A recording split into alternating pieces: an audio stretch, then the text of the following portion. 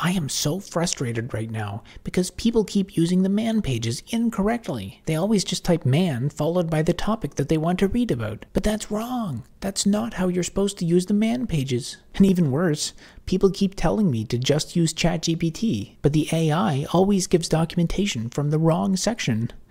AI can never replace someone with my intellect. People need to start learning how to use the man pages, just like it was done in 1971. So this is a copy of the manual pages from 1971 for Unix version 1. And you can kind of tell that this was originally printed on a physical sheet of paper and probably scanned into a computer at some point. And at some point, this was used as a physical manual that you'd have to flip through. And over here in this terminal, I have a man page for a modern-day Ubuntu Linux machine. And if you look at the manual from 1971, you can see that commands are in section 1, and over here, you can see that that's still the same today. Section 2 is system calls, and that is still the same. And if we go down even more, here we've got subroutines, and it looks like that's called library calls now. Section 4 is special files, and that's still the same as well. Section 5 is file formats, still the same. Section 6 was originally called user-maintained programs, and it looks like that's been renamed to games. And finally, Section 7 is miscellaneous, and that is still the same as well. And for the 1971 document, it looks like that's the end of the sections, but in modern Linux, it looks like there's 2 more. Now, if you take a look through the original 1971 documentation,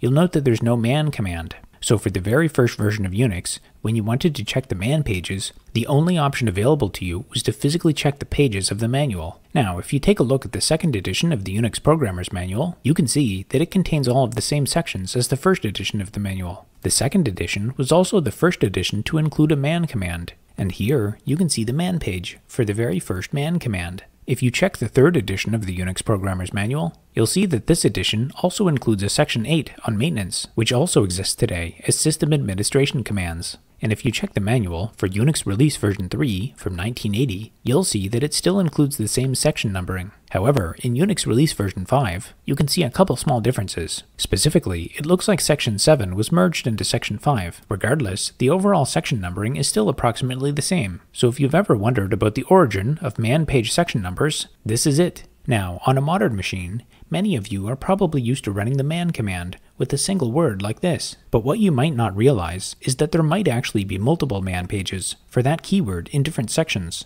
Another example of this would be with the chown keyword. By default, it opens section 1, which is for commands, as we saw before. You can explicitly look for chown in section 1 like this, or you can also look in section 2, which provides information about the chown function call for C programmers. Now, according to the man page for the man command, if you don't explicitly specify a section, it will search all available sections according to a predefined order. When I first saw this, I thought, that's interesting. I wonder what the order is. And according to the same man page, this is the ordering. When I first saw this, I thought that looks pretty weird. The ordering includes not only numbers, but also letters and words. Maybe this is some kind of weird wildcard syntax for specifying the ordering? The introduction seems to imply that there are only 9 different sections, numbered 1 to 9. And if there are section names that are entire words or letters, maybe there are even more manual pages than this. And what could possibly be in the 3 p.m. or 3 a.m. sections? A bit of Googling turns up this Stack Exchange answer, stating that the 3 p.m. section is not used anymore, and was used for module packages related to Perl. And for a similar question about the 3 a.m. section, it appears to be related to extensions for GNU Awk. This made me wonder, could there possibly be other sections? At this point, I started looking for a formal way to list all sections that are available through man. Now, I might have missed it, but I skimmed pretty much the entire man page on the man command, and I don't see any simple way to list out all of the sections. Some people suggested looking at the actual file system, which in my case only shows sections 1 to 8. I then started poking around in the actual man page document files. I noted that what appears to be the section number is included in the file name for each of the document files. So I created this shell pipe to hopefully extract all of the section numbers, and then sort them and count them. So here it is. Here's a count of the number of files that are classified as being in each of those sections. I also realized that I could do a similar analysis on the output from this command. As you can see, this output also includes the section number. So in addition, I can also use this technique to try and enumerate the sections. And here is some similar looking output. And here's a Vim comparison comparing the two. So it looks like both methods do enumerate the same sections, but there are some differences in the total counts. And it looks like these are in fact real sections. For example, here's a section in the page 3 read line, and here are the topics in the section 3 a.m., in 3 p.m., and 3 Perl.